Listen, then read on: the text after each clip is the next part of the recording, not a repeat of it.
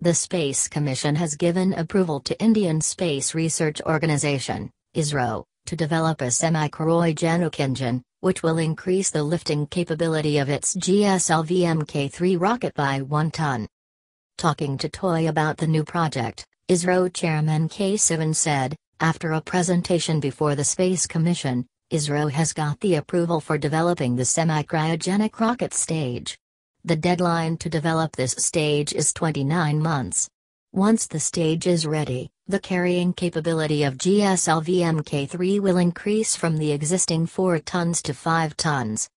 Explaining the project, Sivan said, a GSLV Mk3 rocket comprises 2 strap-on boosters, to provide thrust during a launch, middle stage that carries liquid fuel nitrogen tetroxide and unsymmetrical dimethylhydrazine, and the second stage, which consists of a cryogenic engine.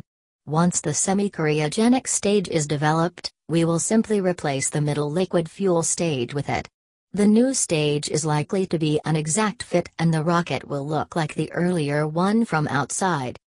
He said, the first launch of Isro's heaviest rocket GSLV Mk3DI last year carried 3.1 ton weight.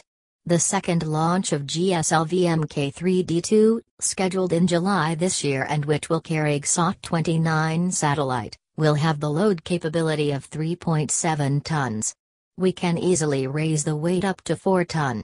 With the semi-cryogenic stage, the same rocket will be able to carry the load up to 5 ton. With the increased capability, we don't have to depend on foreign spaceports to launch our satellites weighing over 5 tons.